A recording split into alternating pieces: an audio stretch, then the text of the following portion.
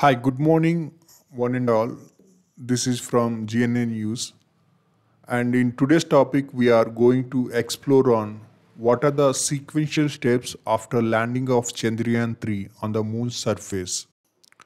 Chandrayaan-3 propulsion module. Chandrayaan-3 propulsion module, which separated from the lander on August 17th, continues in its orbit around the moon and will carry out a series of experiments over the next few months and even years.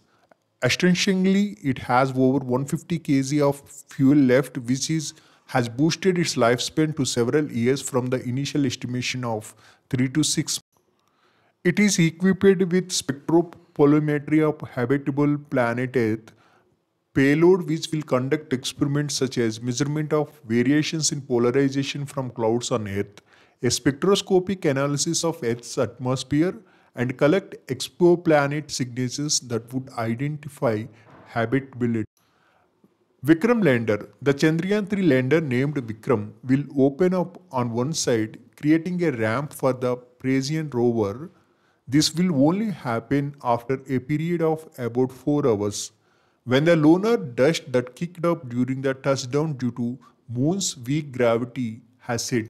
During its lifespan of one lunar day or 14 Earth days, the Vikram lander will conduct a series of experiments such as Chandra Surface Thermophysical Experiment, that is CHA-STE, for measuring the thermal conductivity and temperature, and the Instrument for Lunar Seismic Activity, that is ILCA, for measuring the seismic activity around the landing area on the lunar south pole.